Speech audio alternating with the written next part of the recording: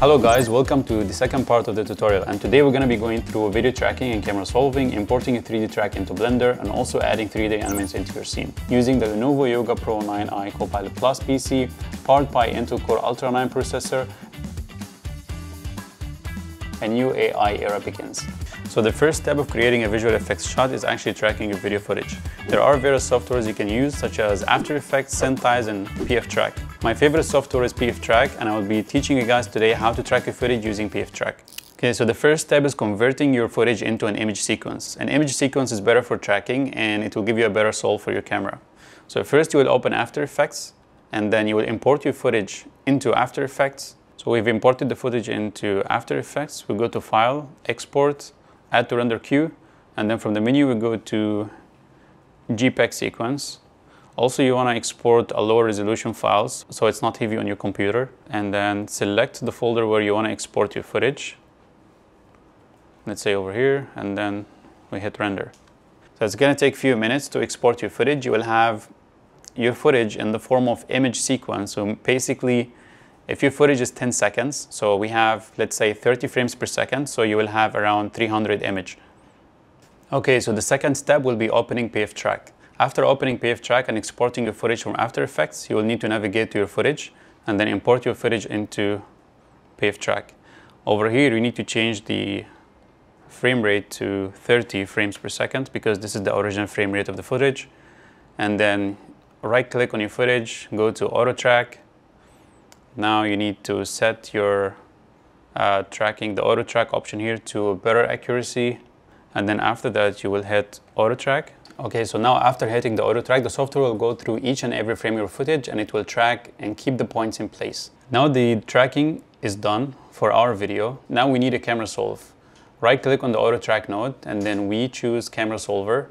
After choosing the Camera Solver, we just hit Solve All. Now the software will solve your tracking, and it will give you an error margin over here. So the lesser the error, the better the track.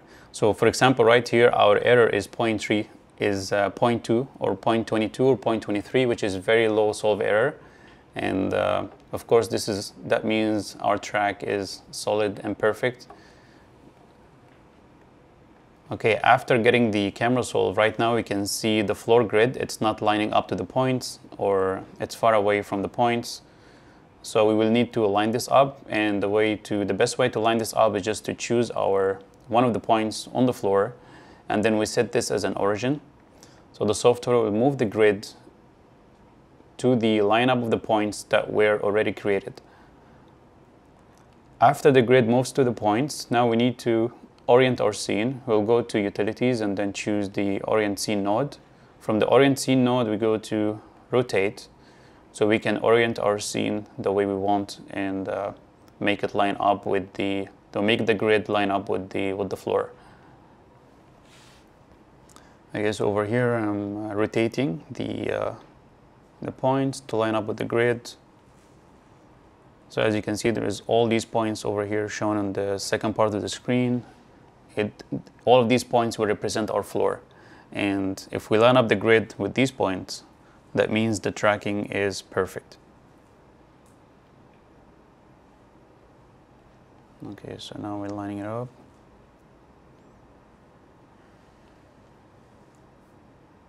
All right, so now if we scrub through the footage on the software, the grid stays on place, and this is where we want our animation to be. After that, for example, to test the track, we need to add some test objects, and we can try this by going to right-click on the Orient Scene and then Geometry, and then choose Test Objects. You have to connect your nodes.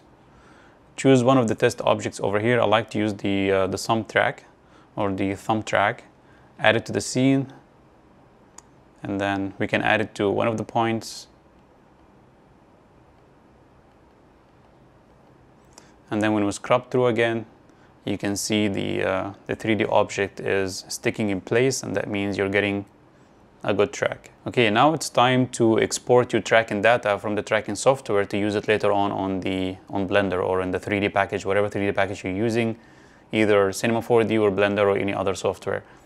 So we'll have to right click on the test object and then go to the export, choose the export node, and then choose where you want to save your tracking data. Let's say we're going to be, we will select the desktop and then name it whatever you want. I'll call it tracking data, enter, and then hit export.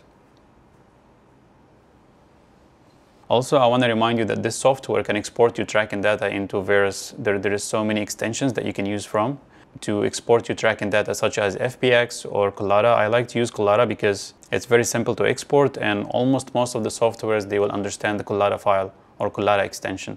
So I'll choose Collada from here, and I'll export my tracking data into the desktop. Press save, export.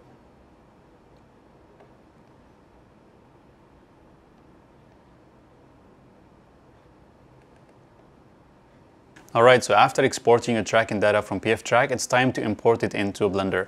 So first of all, you open Blender and then go to the File menu, Import, choose the Collada extension because this is what we exported from PFTrack. Alright, and then you go to the folder where you exported the file and then choose it, and then it will import the tracking data for you over here. Now you need to import your footage as the background sequence. You can do that by selecting the camera on the viewport, go to the camera settings, and then go to the background images, add an image, open, and then you need to open the sequence.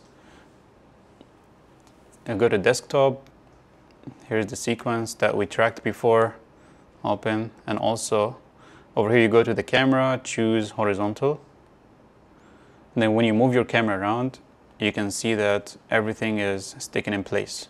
Now it's time to build your scene, and of course adding your HDRI image that will give you realism for your 3D objects that was already added in your scene. I like to go here and disable the relationship lines from the viewport so the viewport will not feel too messy. You can also scale up your scene by scaling up the scene node over here from the menu. You can scale it up and down. Okay, let's start building the floor mesh. You can add a plane, then you can scale it up, and then when you scrub through the footage again, as you can see, everything is lining up correctly because the tracking was perfect. Okay, let's add material or texture to this plane. Okay, select your floor plane and then go to the shader editor and then add new material over here. And then Ctrl T by enabling the node wrangler from the add-on menu, and then from the image texture you press open, go to your sequence where you saved it before in the desktop, choose your files, and then here from the texture coordinates you need to connect the window to the vector, and now when you go to render preview you have your floor plane having the same textures as in the video. Of course, you'll have to switch to the cycles engine, render engine, so you'll be able to view.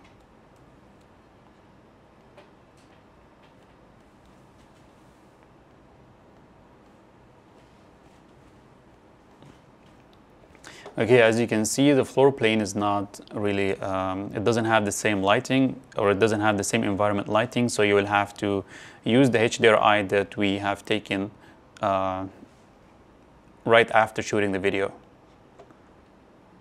So the way how to set up your HDRI into the scene, you'll go to the world shader and then press Ctrl T again. You will have the environment texture. You will have to navigate to your HDRI that you have already saved from Photoshop. I've taught you guys in the first episode of this tutorial how to export your HDRI. So you can go to that file on your desktop,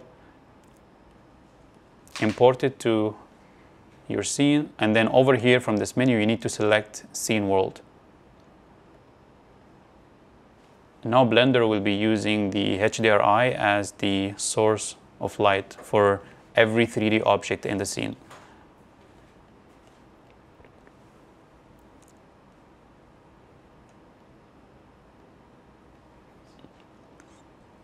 Okay, as you can see, the floor plane is still, it's not well lit, or it doesn't, the lighting of the plane doesn't match the lighting of the environment. So you will have to add a light path node, light path,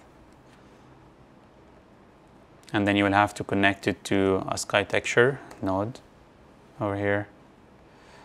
You will have to also get a mix shader node, connect to the second socket, and connect the sky texture to the first socket, and then maybe we can add only the glossy ray in the factor, and then connect it to the surface. So now by this way, we're getting all the reflections from our HDRI, but we're getting the scene light from the sky texture node. Reduce the sun strength or the sun intensity on the sky texture node to 0.1, and we'll probably have to make the floor plane bigger so it covers the whole floor area, just like that.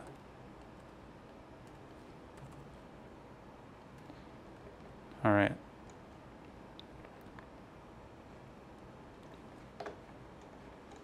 Still, the floor plane is still a little bit is not matching the environment lighting of the scene, so we will have to play with the principal BSDF. Also, we can use curves node, add it to the node tree, and then reduce the highlights. And now we can see everything is almost matching. Yep. All right, now we have a floor plane that is matching the environment light, or the real environment light of the scene. Okay, now it's time to add your 3D object to the scene. Since you already got everything lined up perfectly, we also get the lighting like perfectly matching the real light of the environment.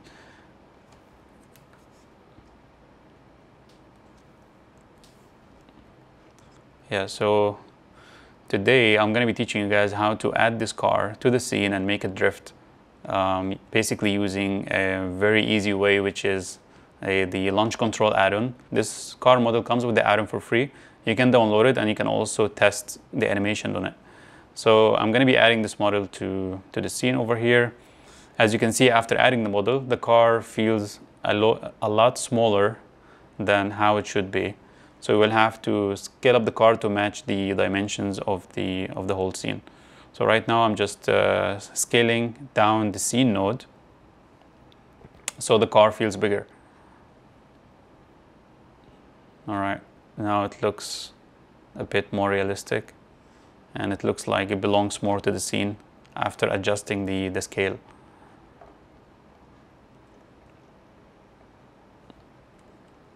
Okay, now after adding the car, we need to rig the car model. And the good thing about this add-on is that you can just rig your car using just one click. So basically, we're just gonna select the car collection and then press on rig vehicle, and it will rig the car for us. Now, basically, the rig comes with a very basic animation, which is just the car model just going straight or on a straight line. Over here, you can go down the menu and you can select one of the car animations, such as over here we have a very cool drift animation that we can use, which is Drift 02. Just select it and then press on Animate Vehicle.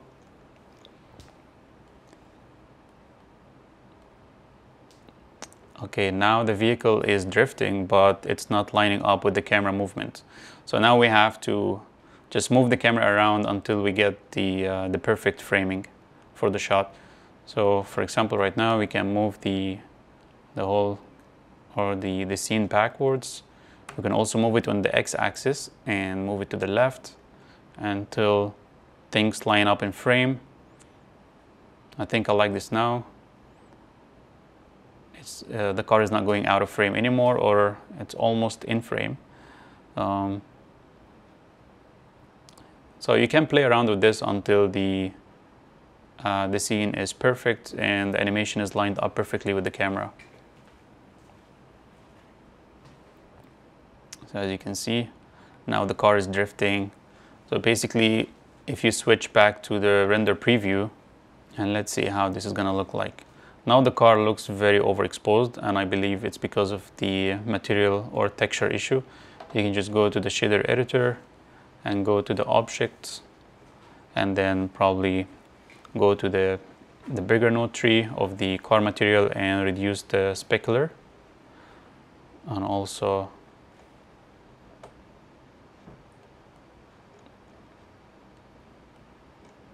yeah, you can reduce maybe the color or make it darker so it matches the scene. You can also make this one a bit darker, and also you can play around with the metallic and roughness over here. Maybe it's too metallic, so maybe push this back to 0, put this back to 0 as well, 0.1. Usually the car material is more reflective and more glossy, so just play around with the textures over here to add more gloss. You can increase the coating. You can feel like it's more glossy right here. That's how it looks if you just crop this through. And make it more glossy. Increase the roughness a little bit. I still feel like it's overexposed. So I'll bring down the color, and now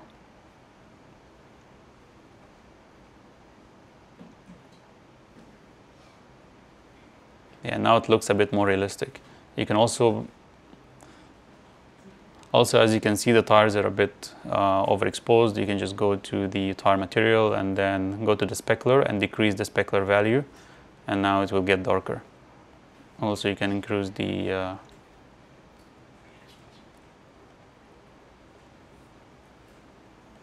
Alright, now I think the car looks a bit more realistic, and I feel like it blends more with the scene. Alright guys, so since we're done with the animation, it's time to render your video, and here's the results.